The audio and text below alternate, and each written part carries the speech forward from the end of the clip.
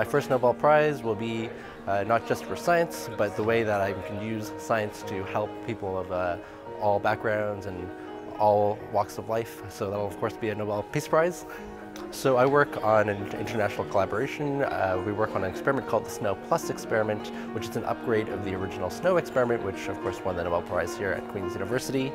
So what we're doing here is we're investigating very specific properties of one of the fundamental particles of the universe called the neutrino, and we believe these properties can answer many questions that are still investigated these days in the most basic circles of science, including how the universe formed to begin with.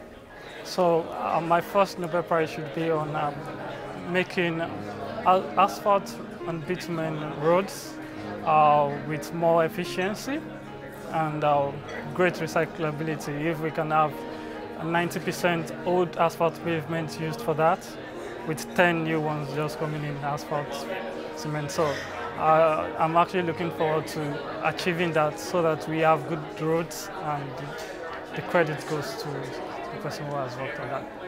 So currently I'm wrapping up my postdoc in a clinical research setting. So I'm looking at how breathing mechanics and how we breathe changes overnight, and how that happens in people who are sort of considered healthy normals or healthy controls, but more specifically how that changes in people who have a background of lung disease, and how it is that the night is a period of vulnerability in these populations where their breathing mechanics do change quite dramatically, and I'm trying to understand why that is and how we can maybe better address that to help both with the functional side of things, but ultimately also the symptoms that people perceive with breathlessness and other symptoms that happen overnight.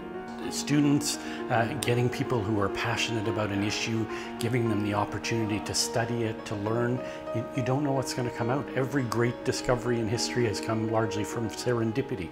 So we have to give people the opportunity to interact with other brilliant people, to do some research and to flesh out their ideas, and there's no telling what benefits will come to society.